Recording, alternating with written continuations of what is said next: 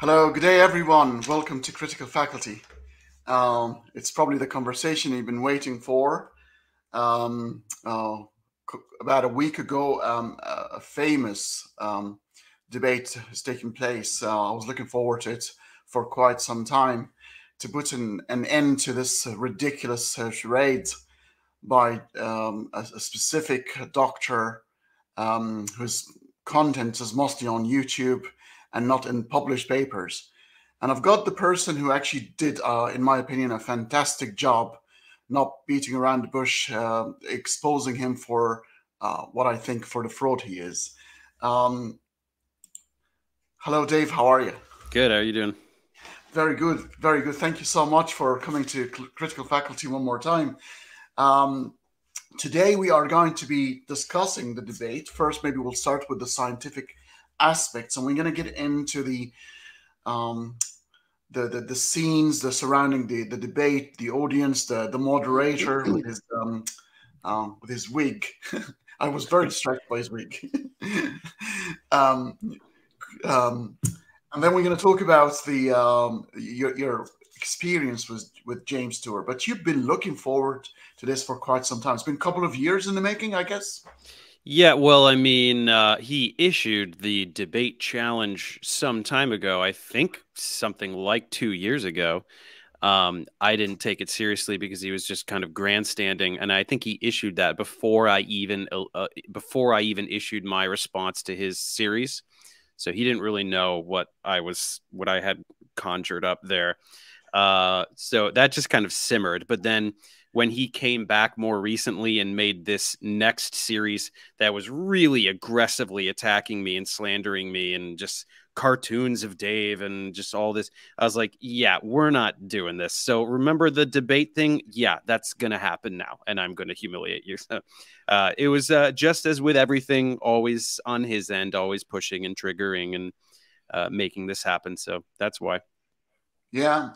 The debate was quite interesting for me because it was a home ground. That's Rice University. This is where he teaches. Apparently, the actual Yeah. venue is in his own classroom. So he's on home turf. He's got his students, probably the Christian group, and you can feel he was feeling at home. He started the conversation by saying, "I'm not an experienced debater. Just Yeah. he doesn't know what he's waiting for here," and then the board the using the choke and almost like being in a classroom. That was a very bizarre move by him. Yeah, a bizarre move. Honestly, not a bad move strategically from him for him because it's the only thing that gave him the illusion of having any kind of upper hand to not his students to his church group. His church group fell for it. Yeah, so a good strategy on his part because he had nothing, so that was really all he had. But nevertheless, to anyone with any kind of ability for critical thinking, they could see through the pageantry of what he was doing. Well, I think you rebutted his allegations quite nicely because you've eventually wrote it on the blackboard, so it must be true. And the Yeah, audience loved it then. sure. I mean, those really the only words I ever needed to write with chalk. Yeah, That's all no we needed. clues. That Hmm. was classic. So he started with, we'll get a little bit into the science and the problem with the biogenesis. He called it the time of the gap or the gap of time or some some stupid twist about God of the gaps. He's saying, oh, well, it's because we weren't there, as if he's doing science for the first time. We can't really tell. If you think as a proper scientist, we do that all the time. Go Well, back and do inferences and come up with all sort of let me just I rarely steel man anything that James says, but here's an opportunity to steel man. I think what he meant by time of the gaps is that there could be someone who's not well versed in the sciences that would say, well, given millions of years, anything could happen, right? I think that's what's meant by the time of the gaps argument. Or it's not really an argument. In fact, nobody really says that. But sure, if someone was to say, oh, given a long enough time, you'll get life, that doesn't really adequately address the question of how abiogenesis could have occurred. Nevertheless, it is true. When you have millions of years, a lot of different things can happen. So it's not really a totally nonsensical thing to say. Whereas God of the Gaps, and everybody knows what God of the Gaps is, and everybody knows that James believes in the God of the Gaps, even though he refuses to explicitly say so. But by definition, that is his God. That is, we know that's what he believes. So, do you think the whole premise is predicated on a classic argument from ignorance? I don't know, therefore. Well, yes, but I mean that's what he's ideologically bound to believing, right? Scripture tells him that God created life, so that's what he believes, and it's scripture over science for him, ironically, because he's a scientist. So that's what he's ideologically bound to believing. Then he plays this semantic game with his viewers and in his own mind, I imagine, to try to undercut, to try to neutralize any science that runs contrary to his religious beliefs. So the kind of science he does in his lab, it's not a problem. He makes graphene and nanocars, and this has nothing to do with God or anything like that. But anything about origin of life, anything about evolution, I mean, he's outspoken about evolution too, but he doesn't talk about it as much because he's completely clueless about biology. As it turns out, he's clueless about origin of life research as well, but he's able to fake it because he can use the chemistry vernacular and trick people into thinking he knows what he's talking about. Well, he seems to be clueless about lots of things. You've mentioned a situation where, when you do the washing of basaltic rock with pure water and oxygen peroxide for any contamination, and he did not know that basalt rock contained magnesium. Magnesium, yes, rich in magnesium. So it's actually twofold. The error is twofold, and this is in his content where he's slandering Stephen Benner, telling him his research is stupid. So by criticizing the washings, and I highlighted this in my opening statement for a very specific reason, when he appears to be very diligent, or he presents himself as diligent in going into the supplemental materials and looking at the specific methodology, he's actually just clueless. He's showing how clueless he is. So he says, oh, Benner, you washed all the magnesium off the basalt that would interfere with the processes you're trying to get. It's like, no, there's magnesium in the thing, in the basaltic surface, there's magnesium. And then secondly, this is his other thing, is to complain that human intervention makes things not prebiotic. But the problem is the current Earth is not prebiotic. There's life everywhere. So by using hydrogen peroxide and washing with ultra pure water, you're getting rid of bacteria and other biological contaminants to make it more prebiotic. The same with like running a reaction under argon. Oh, well, you ran it under argon. It's like, yeah, because there's oxygen here now that wasn't there then. That's why. So every time he tries to talk about methodology making it not prebiotic, he's just demonstrating that he has no idea what he's talking about. And I think potentially not even lying, but just genuinely not understanding the research. So that was going to be my next question, because I mean, if he was like that, because I was going to probe, is it competency, or is he playing to an ignorant audience who are not interested in science but interested in proving their gods? It's both. Yeah, it's both. I mean, he's definitely actively lying about research, but I think he also at times genuinely does not understand the research that he's referencing. Right.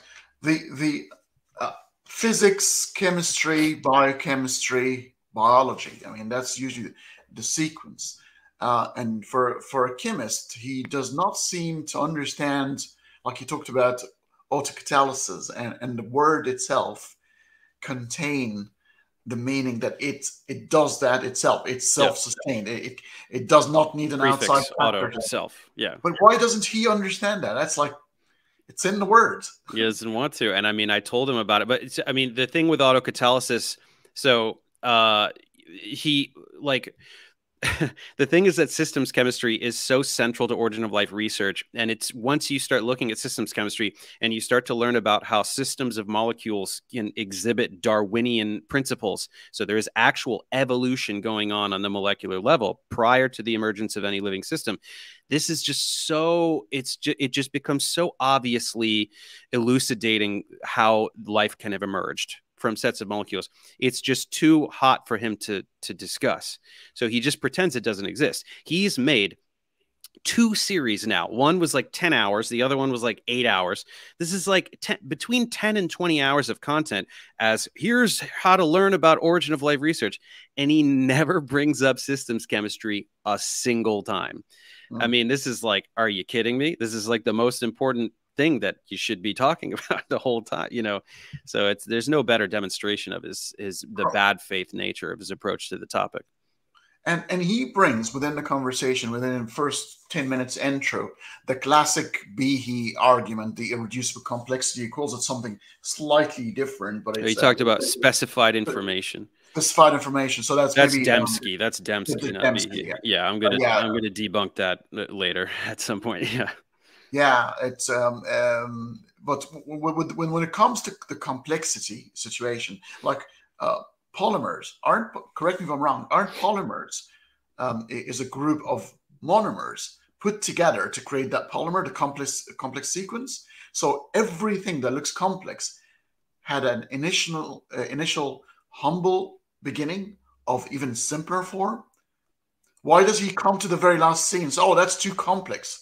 How did it emerge? Well, this is classic Discovery Institute playbook. I mean, this is what creationists say, right? There's a code. They need, so it's the same with irreducible complexity. So Behe says, look, this looks like a machine, and machines have creators. So life has a creator. Same thing here. This looks like a code, and codes have creators. So this has a creator. This is all sleight of hand stuff. So they're talking about, they try to make up this terminology to imply that what the information in nucleic acids is just too crazy. It just couldn't have. It's like, look, the information is the sequence of nucleotides, right? If nucleotides are going to polymerize, you're going to get a sequence, and that's the information. Now, the trick is, by chance, for certain sequences to arise that produce ribozymes with certain activity, such that they do some interesting, catalysis. So yeah, there are many, many, many sequences possible. And then of those potential sequences, certain ones will have interesting properties, catalytic activity, autocatalytic activity, or they do something else. They make a short peptide, they make a tripeptide or something. So that's interesting, but that's where, just given astronomical chances, even things with infinitesimal odds are sure to occur. So if you have trillions and trillions of opportunities of these nucleotides polymerizing and making all these different sequences, you're gonna get some interesting ones that do something cool. You know what I mean? And the problem is that anytime you have something like that, if you have an enzyme or you have whatever it is, they will say, look, see, it's 1 in 10 to the blah, blah, blah, blah, big scary number to get that sequence. But that's not the only sequence that will perform that function, right? There's a tremendous amount of variability in that sequence, right? It's not that every single residue has to be exactly that. If you're talking about a protein now, let's say we're talking about amino acids, right? Each amino acid residue has a tremendous amount of variability. It's not like each one has to be exactly that one. So that's something that they never talk about. But anyway, the whole thing is just pseudoscience, the specified information thing. Dembski is called specified complexity. I can't remember the exact term. Yeah, he was the computer scientist who came up with a number. Obviously, that to that power, they give you a crazy number to tell you the likelihood of this is happening. It's got to be a miracle. But then. That's all they do. Big number, little big scary number, but it doesn't actually mean anything. You'll see it in the fine tuning and the cosmological argument. You see the exact same thing. But isn't that a teleological argument, which is the situation's reversed? Wouldn't be nature just acting the way it is based on initial conditions and laws of physics and chemistry, and then that whole emergence gets befitted into a certain reality, and either it stays alive because it can, or it dies off like the rest of the 99.99% of population that couldn't. Correct. And that's why systems chemistry is so important, because when we're looking at sets of molecules that can self-replicate, obviously you're introducing a situation where interesting sequences are going to perpetuate it. This is just statistical dynamics, right? Things that are able to more efficiently self-replicate will proliferate. They will predominate in nature. And so that's why it's so incredible that we've already in the past 20 years begun demonstrating these principles in sets of molecules, because this is a key feature of biological life. in the absence of biological life, right? We're saying that chemistry exhibits these principles. And this is you can't argue this. This has been empirically demonstrated. Gerald Joyce was the first, and then others since then. It's a thriving field that showing these principles on the chemical level. Another straw man, or I'm not sure, it must be deliberate by now, but we see it quite a lot, is the presumption of the current complexity. So it happens with cosmology as well. They look at the current situation. It happened in biology and evolution. Say, look at the diversity of all the creatures. This cannot be a coincidence. This is too complex. Even Immanuel Kant said, "You'll never get an Isaac Newton for a blade of grass."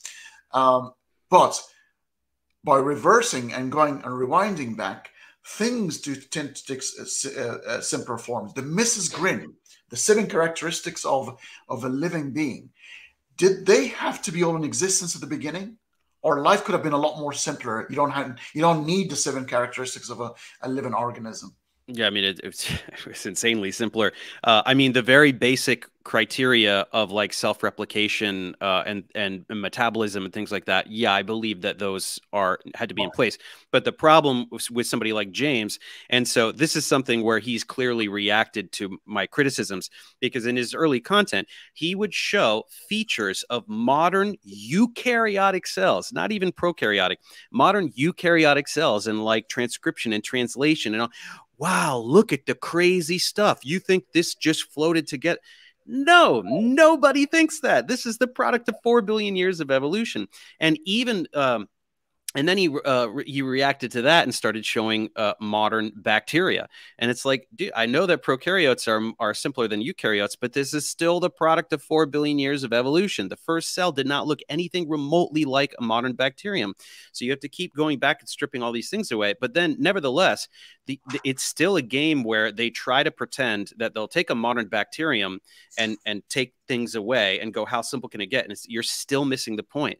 And so he finally has reacted to that, because in all of my criticisms, he shows like, here are all the genes you need. Here are all the DNA coded. No DNA. Zero DNA. The first living organism had zero DNA, or according to the RNA world model and other models, at least. I mean, I'm just saying that this is what OOL researchers are proposing, that there was no DNA. So finally, he, at least in the debate, didn't pretend that you needed DNA, because he knew I was going to hammer him if he said that. So now he's finally talking about RNA, like an actual discussion. But this is what he does in his content, and the people don't know what's going on. They don't know what RNA, the church people don't know what RNA is, DNA, what the difference is. But that's what all of his content has been like. And so, I think he tried his best to strip away a lot of those straw men, so that I wouldn't have as many opportunities to hammer him. But yeah, I mean, he's still very, very, he presented it in that way of stripping away features of like a modern bacterium. And that's just not it. That's just not what anyone is proposing in the field. It's cleverly used in the debate. I'm not sure if it's gullible or overly ambitious statements by the likes of Shostak and Lee Cronin. And maybe Benner at some point, that life is going to be, we're going to have life prepared in the lab in the next couple of years. Yeah. Do you think maybe people should stop saying that and don't overcommit? Yeah, well, the thing is, when he does that, he's quote mining anyway. Like the Jack Shostak quote, that was a quote mine. Like what Shostak was saying was, he was talking about protocell assembly given the constituent parts, and he's not necessarily one of the chemists that's working on the prebiotic syntheses to the building blocks. So he definitely took that out of context. I'm doing a follow-up video, and I'm going to show all the quote mines and all the misquoting and everything. With Lee Cronin, I mean, see, the problem here is the conflation of the creation of artificial life with determining the ancient pathways to the first protocell. They're not really the same. There's obviously overlap of the fields, but synthetic biology is not origin of life research. They're not identical, right? And so, I mean, honestly, Lee Cronin is a little bit more fixated on the creation of artificial life, and so he's considered an origin of life researcher. I mean, he does work, in that field at least tangentially, but he's not doing what necessarily some of the people who are actively trying to find what these prebiotic pathways were to give the first life. They're not the same field, right? So anyway, even if somebody says, "Oh, I'm going to get life," and then they didn't get it, it just kind of doesn't really have that much to do with the study of what happened prebiotically. You know what I mean? Yeah, yeah. Who came up with the debate's title? So I did. So Oh, James clever. won. Very Well, clever. yeah, he wanted. By the way, it took a month of back and forth by email to get this thing going because he was just being slippery as a snake. But he wanted it to be: does science explain the origin of life, or does chemistry explain the origin of life?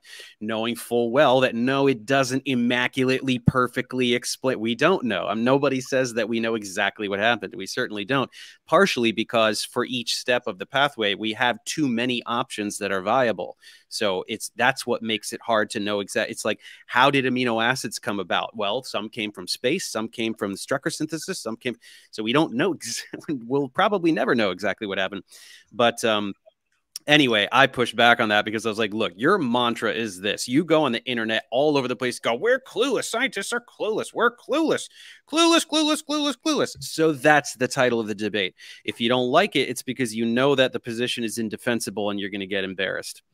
So he accepted it, but then he immediately tried to redefine the meaning, or just It's a recontextualize clever the whole one debate. because you won it from the word go, because we know Oh yeah, since the Miller-Urey experiment, there are so many leaps about understanding how things would have emerged. Still, some questions persist, but yeah, to compare us to, by the way, a very young science, and I'm not sure why people are so impatient. It's only been probably the last 20, 30 years of the serious stuff it was really happening. So it's a yeah. very young science, and I bet you once we get to know the origin of life, the goalpost is going to be shifted one more time. Say, well, you know what? God made it that way. That's how my God created. Well, if you want to, that's how my God created the universe with these laws in place such that life can emerge. But the problem, I mean, not the problem, but the thing is that that doesn't bother me, right? Yeah, Because cosmology doesn't have even as many answers as origin of life research in true. terms of the nuts and bolts of it. I mean, cosmology, past time 10 to the negative 36 seconds, or 10 to the, I forget the exact increment, past a certain time has increasingly better and better information and better models to 10 to the describe minus the, 30. Yeah, that's yeah. you were spot on. Yeah, Yeah. But phenomenal. at t equals 0, I don't know, man. If you want to say it's God that went like that, I don't care. It doesn't bother me. It's not as the current time specifically unscientific, or at least it doesn't contradict science, I should say.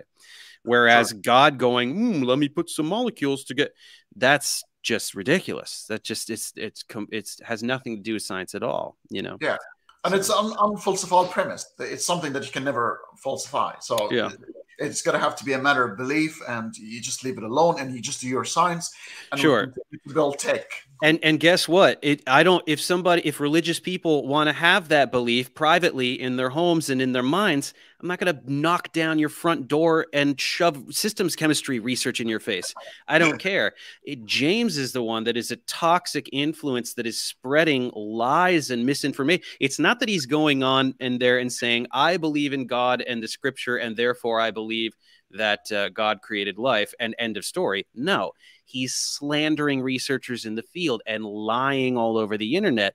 This is a very toxic and negative influence on society that promotes science denial, and it has a trickle down effect where people go, oh, they're lying about the origin of life research scientists, they're lying about that, and they're lying about the vaccines, and they're lying about climate.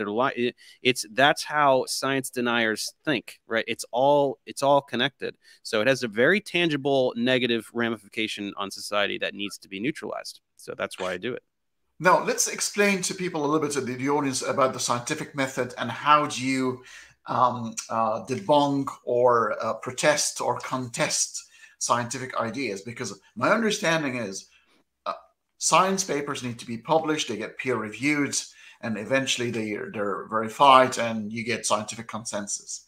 You don't go on YouTube or tabloids along with the Kardashians in the next article to write in a blog post your position on things. But it seems that James Stewart never really published anything viable to that effect. Well, no, not in this topic, and which is rendered all the more embarrassing due to the fact that he is a scientist and he understands how to publish literature. In fact, he brags about his big number of publications, largely due to the incredible number of graduate students he has. But so he knows how to publish papers, right? And so and he knows that if he had valid criticisms, he could publish these. In fact. My favorite question during the Q&A was someone grilling him as to why he does not go through the proper channels and publish his critiques in peer-reviewed journals. And what was the funniest, I mean, I knew what his response was going to be because he's given this response before, that he's not going to engage with the scientists. He's going to go straight to the public, which is very telling in and of itself. But in his response, he specifically said, it's very hard for me to publish anything that's critical of the field. Others have done it.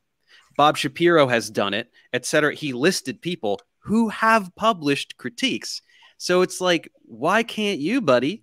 Right? If Shapiro can do it, why can't you? Either his critiques are legitimate and yours aren't, or there's some kind of conspiracy against the Jesus people or something like that, right? He really shot himself in the foot by listing people who have indeed. And Shapiro's critiques were taken, I mean, they're a couple decades old at this point. I mean, I think this was the 90s, actually. So it was before literally the entire field of systems chemistry. It was before most of what we know now about the main pathways.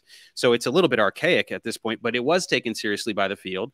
It was like, okay, we need to figure out how to get beyond relay synthesis. We need to figure out, like, it was an accurate criticism of the status of the field at the time. That's not what James does. He lies about it. That's very, very different. That's why he cannot publish his critiques, because they're full of lies. And that's why he pushes them on the public instead, because they don't know what he's talking about. That's all there is to it. One of the things about science is if you are going to have a competing hypothesis, you got to provide well-established research. So, for example, you might say the RNA world would explain away that the simplicity was needed before the complications of a DNA. Or you can have a panspermia, and you explain it with data and information, and you can explain that the building blocks are in abundance and in space and stuff like that.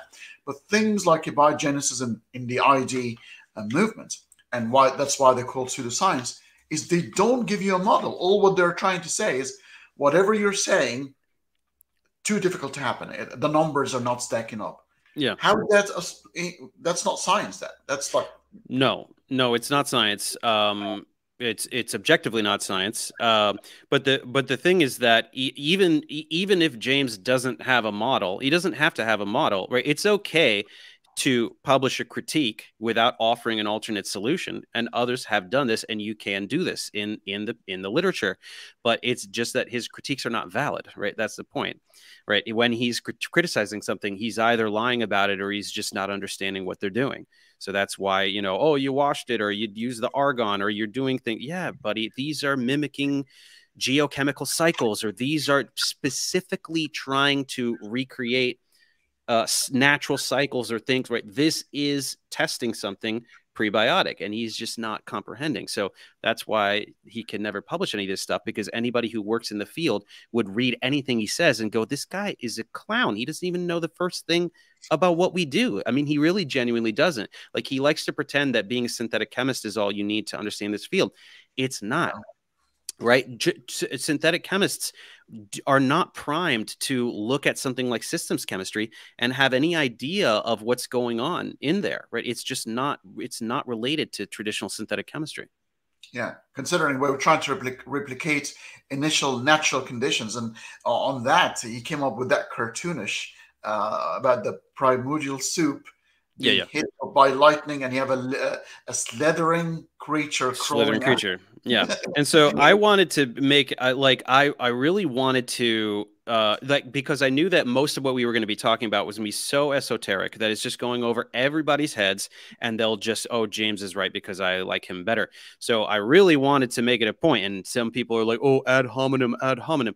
No, the guy's a liar. Everything he says about this topic is a lie. I'm going to nail him on some lies where you don't really need to understand science. Just, he said this and it ain't true. So that's why I nailed him on this thing that he says all the time in all of his videos. Primordial soup is the molecules and then lightning and then a slithering creature. And it's in all the textbooks. It's in the college and this is what we teach graduates. It's bananas. It is not true. That's not what textbooks say. So I showed the quote. I showed what textbooks actually say, and then I railed them on it. And said, you can't show this. You don't have a picture of it showing this. It doesn't show this. And he just started getting really angry and ran to the board and wrote Clueless and just went onto his pageantry because he cannot admit that he lied. He just can't do it. But he's there in the moment, and that's where he got really agitated because it started to come, and then suddenly the voices started to be raised and raised, covering your own voice and covering everybody else's voice. He acted like insane at some point. I thought, that's insane. That's like the Holy Ghost is speaking through him.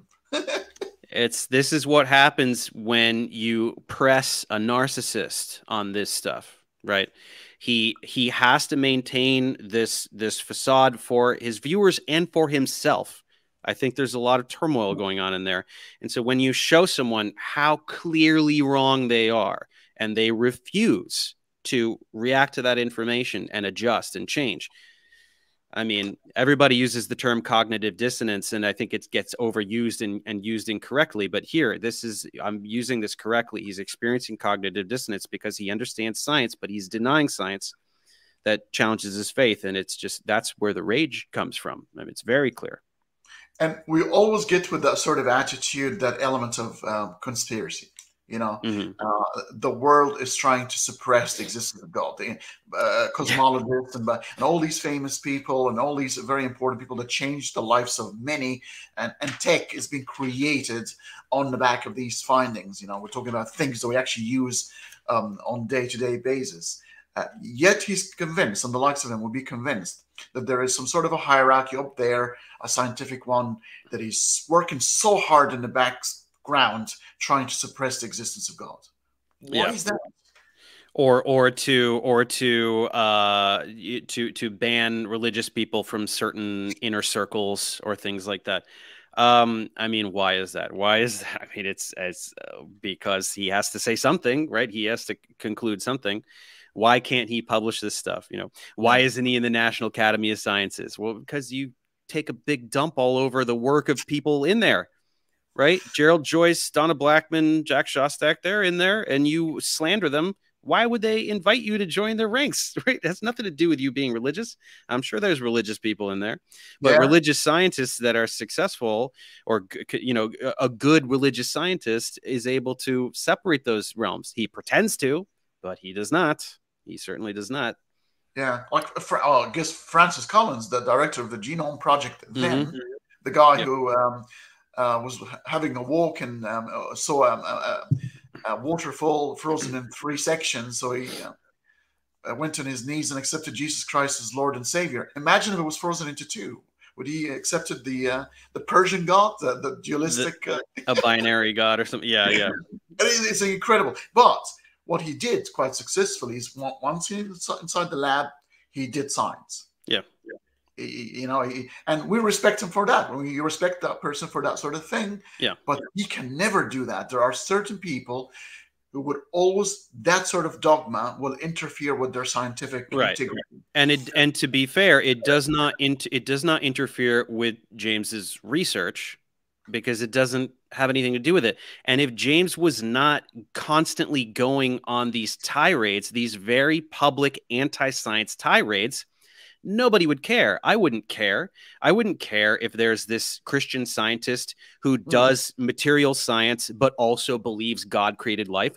I don't care. It's a personal belief. It's just being that toxic influence that is poisoning the minds of the public. Someone has to intervene, and no one was doing it for this guy. Nobody. So I took it upon myself. Yeah, so it's purely that you can have your faith, and it can even be unscientific. I mean, faith generally is unscientific, but it's not. It's just about the public thing. You're poisoning people's minds, and it has to be neutralized. Well, his relationship to the Discovery Institute, I mean, in the beginning of the 21st century, they were quite active. You know, they have the Behe, the Dembski, the Hmm. Meyer, you know, all these people, and started to fade away. And, you know, they lost many trials. In Google search now, you Google, it's the term is there, it's a pseudoscience. So, yet they faded away, but it looks like James Tour is the only viable scientist that they can have on board and became their cover boy. Yes. Yeah. He is the only working, actively publishing scientist they have.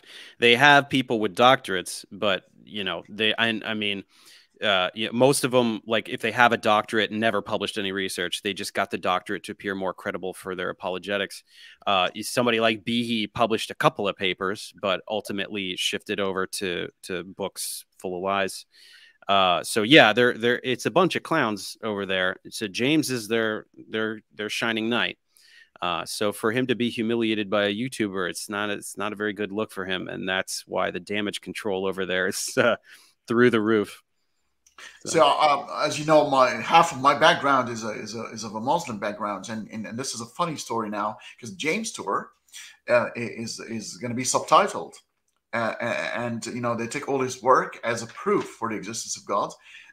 Very very bad translation of what he's saying. So we're talking about a misrepresentation of a misrepresentation. So it's mhm. really really far from what he's actually saying. And then this is going to be popularized as here we go, you know, an atheist has been debunked. So I'm going to be making very sure that I'll have my Arabic conversations on that to represent your position quite properly. Because the Very Muslim good. world is been waiting for this, and we have a clubhouse debate coming very soon in Arabic, and there'll be some Arabic conversation with PhD biologist in Germany, an Egyptian guy that I know. He loved your conversation, and we're gonna actually open a conversation in Arabic, trying to explain your position and Oh, why great. the other position is not scientific. Hmm. It is very important. Um, so now let's go about.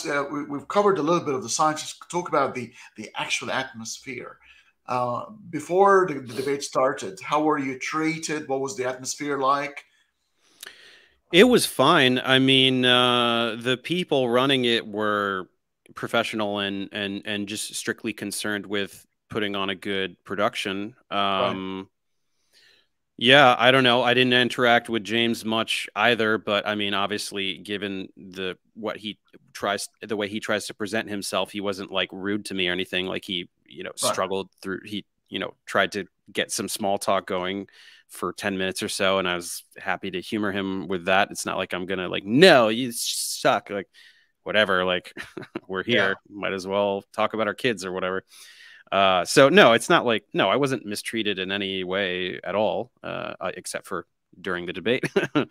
But no, no complaints, no complaints really. I mean, other than that, like it was. I mean, in terms of how the debate was structured itself, it was definitely skewed in his favor. He definitely reserved a bunch of seats for his church people. He had the Right. moderator in his pocket. He had his mic turned up louder than mine. Like Right.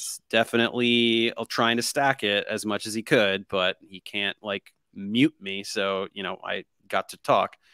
So, Because I thought the moderator was almost non-existent. There were so many times where he should have intervened just to get clarity of voices and say how yeah, we can't hear you guys. I don't care that I didn't need anyone to intervene. I knew what was going to happen. I knew it was going to devolve that way because I'm very aggressively exposing him and he's a shouter. So I knew that that was going to happen and I didn't need anyone to intervene, which is why I didn't care who the moderator was. But what bothered me was when he did choose to intervene, he tried to correct me 3 times. And each time he was wrong, like not trivially wrong, like are you serious? Wrong. Like, why did you just open your mouth to say that? And then so it was to get like he was definitely primed on that and kind of asked to do that as much as possible, and that was to give the illusion of me being corrected. And then each time when I corrected him, it elicited a gasp from the audience of, "Oh, Dave is pushing back against the moderator. How dare he?" It's like, well, did you hear the dumb thing he just said? I don't like. What do you want? What he said is ridiculous, and I'm going to correct him. So So most of the audiences were chemistry students. I don't know. Well, I mean, there was a big like church faction, and then there were a lot of students. I imagine primarily science students, and definitely after the debate, there was a long line of people who wanted to talk to me, and a lot of people said, you know, you helped me through this class, that class, etc. So definitely, yeah, no, a lot of science students. Yeah, it's hard to say. It's hard to say exactly what the breakdown was. Yeah, because so a lot of the questions were really challenging to him, and it came from like Yeah. very smart students. I think they knew their chemistry, and Yes. the questions were quite good. I thought. Yes. Yeah, that was great because, you know, despite the boos and the pushback, none of those people have the capacity to formulate a coherent question. So when it came to the Q&A, it was primarily smart people challenging James on his script. Yeah, So, there was one religious dude who made no sense whatsoever. He was, wanted to suck up to James Stewart, but then he ended up saying, "Well, I would like you to debunk Farina's cosmology," and even James Stewart says, "Oh, I don't do cosmology." it was the only moment we were in this on the same page of going, what is this idiot talking about? And I cracked the code though. I figured out what he meant is that he is bothered by the fact that I have put out numerous electric universe debunks, and that's his little thing that he likes. So that's why he was mad at me. Um, when it comes to faith, I mean, this is going to be a big dilemma. Well, you and I are not concerned with what people believe in their homes. I think we're concerned with the truth. We Yeah. want our convictions and our understanding of the world around us to be as close as possible to what's real, so we can help ourselves. We've got lots of challenges coming our way, problems coming to this on this planet, and if we are delusional about how we are going to be handling ourselves in the future, we could self-annihilate. So we have a pragmatic stance on, I want to make sure that my understanding of the world around me is consistent with the reality. Then comes people who don't just want to believe in what they want to believe in their homes, but they want to apply that to the scientific method, and they want to reshape reality to suit their narrative. I mean, this is dangerous. This could be potentially quite dangerous. Yeah, I mean, you're telling me. Yeah, I mean, it's the infiltration of science, the infiltration of politics. I mean, what we're essentially talking about is Christian nationalism trying to erode the separation of church and state. So where does that happen? I mean, that happens in every aspect of society. So, you know, what the Discovery Institute tries to do is say, hey, like intelligent design is also science. Maybe that should be in public schools, right? It's like, no, it's religion. So you're trying to erode church and state. This is federal funded education. You want religion in it. That's an erosion of church and state. But they try to pretend that that's all there is, that it's a scientific endeavor. But, you know, the Wedge document leaked a very long time ago, 20 years ago, or whatever it is. It shows very clearly the intent of the organization, right? For design theory to permeate all aspects of social and political life, right? So we're talking about theocracy. The wealthy funders want theocracy. That's what they want. They want the Handmaid's Tale, right? That's what they want.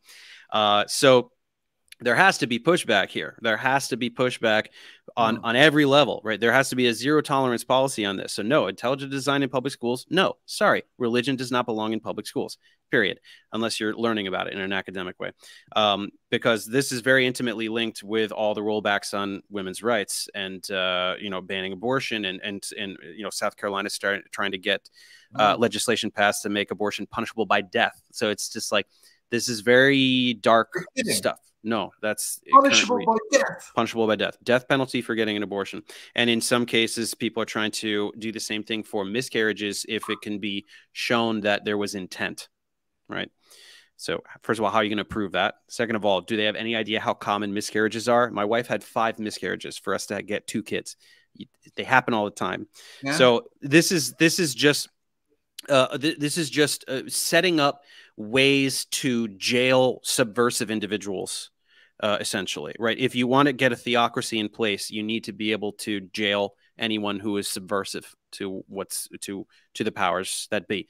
So we need all these little ways to be able to put people in jail by saying, you did this, you did that, and you know, this is how we get biblical law as federal law. And so it's very dark stuff. I mean, it's like, look, I'm not pretending like, oh, this is around the corner tomorrow and it's definitely going to happen. Like, if it happen, I doubt it will happen, but if it does, it will take decades. But this is the path.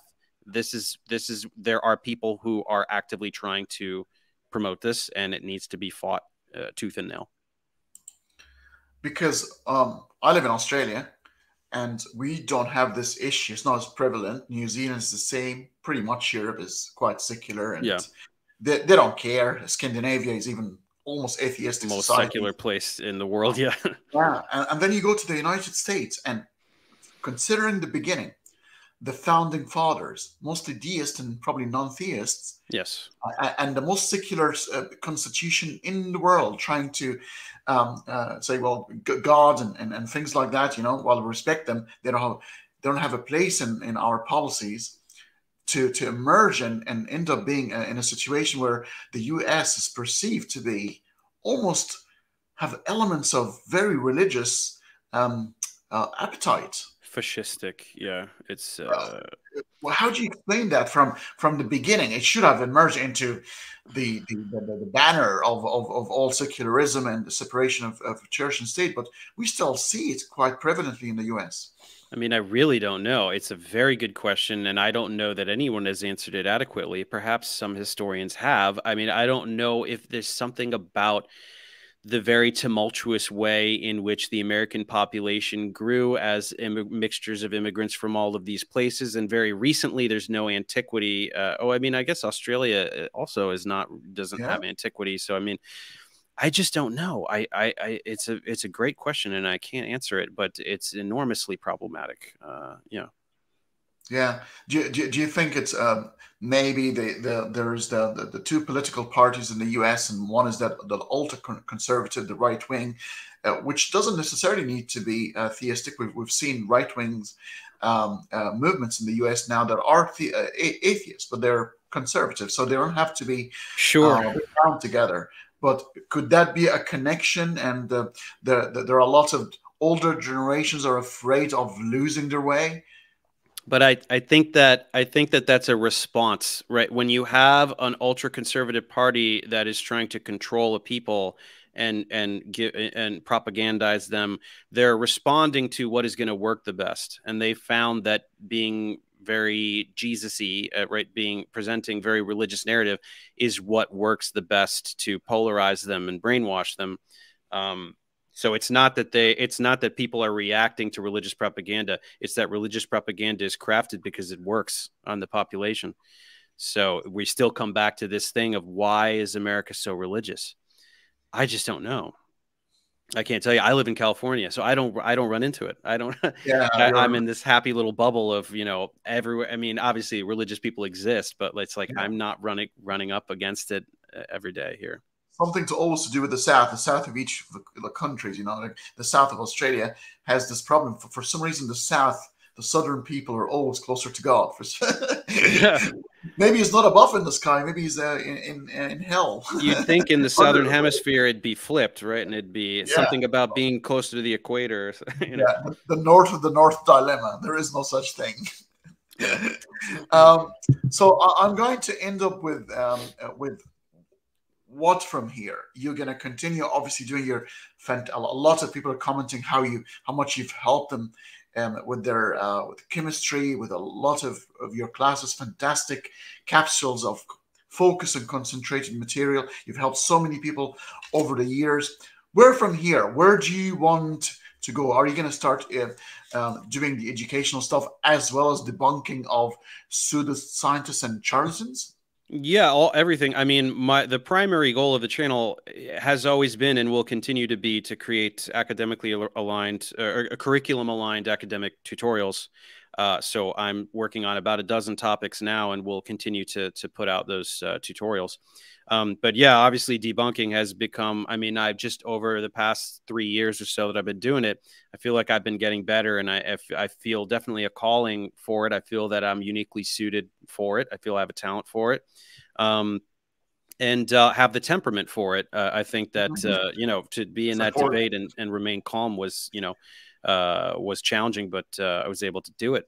So I would like to continue doing more of this kind of stuff. And honestly, like James is such an he's such a volatile character that for me to have performed the way I did in that, I feel like any of the Discovery Institute clowns, it just would be a walk in the park compared to James. I mean, you think that like against Meyer or any of these guys, like it would be an annihilation. And I'm pretty sure they know that, and none of them would ever dare try, sadly, because that would be a lot of fun. But yeah, I'd like to do more debates, and of course, I'm not going to stop. I mean, I have at least 4 more guys in the DI that I got to that I have to expose and humiliate because I'm having too much fun. And these guys are so stupid. Like you just if they would just leave it well enough alone, you know what I mean? Like if I just made that 45-minute video and James just ignored it, probably nothing else would have happened. But he just made that series, and so I crushed the series. He made another series, and I crushed that series. And it's the same with these guys from the DI. All they're doing is pissing me off by making all this damage control propaganda, like character assassinations on me. All you're doing is strengthening my resolve, and I'm going to annihilate even more of you. I'm just going to go through every single one on the roster and just humiliate them. They could be a little bit smart for a short-term game because they obviously you've got over 2 million people following your channel, and they're like almost like a whimper, and they go, okay, well, this guy is quite famous, he's quite known, and we're going to rub shoulders with him so we can just ride. Even people might disagree, but we might get a lot of people who are dogmatically inclined to believe in a creator, and therefore we get a bit of a free advertisement. Mm-hmm. Yeah, but also they're getting famous for being unbelievably idiotic charlatans. I mean, I really make them look really stupid. Whereas before, if you don't have my content as a guide through their lies, then they give off the appearance of being knowledgeable, right? And that's their whole shtick. Like I have a PhD in a completely unrelated field, and I'm wearing a suit. So, and I speak eloquently, so I must be right. And religious people fall for it. But then I have my content, and if you search Michael Behe or Casey Luskin, it's the top result. This is my video humiliating them. So I'm definitely very under their skin. They're really, really they can't stop thinking about me, talking about me.